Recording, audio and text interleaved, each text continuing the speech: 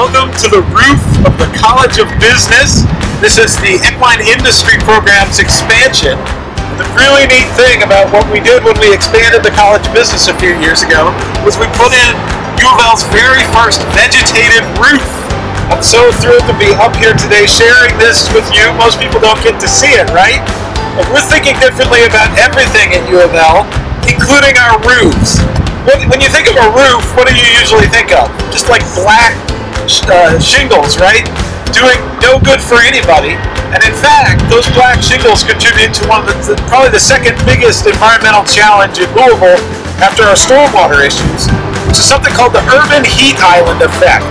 What that means is that all these dark surfaces, whether it's asphalt or the tiles on your roof, are absorbing heat all day long in the sun and capturing that and radiating it out, making our downtown urban area much hotter, sometimes 10 degrees Fahrenheit hotter than the surrounding countryside, the green countryside, right?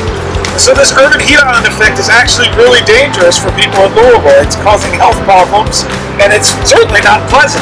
So what we want to try and do is get rid of all that black roof that's doing no good for anybody and put in something that's positive. And that's what a vegetated roof is. It serves all kinds of functions, tackles the urban heat island effect for sure. It also helps us with our stormwater issues though, because when you put on vegetation and soil medium on a roof, it acts like a sponge for water. And even in a big rain, it can at least slowly release that water instead of the typical roof where it's a big, quick flush of water that we gotta get rid of as quick as possible, and all that contributes to our combined sewer system challenge. But the other great thing about a green roof is that it acts like insulation for the building. So you don't have to do it as much heating and cooling because you got this nice big insulated area up on the roof.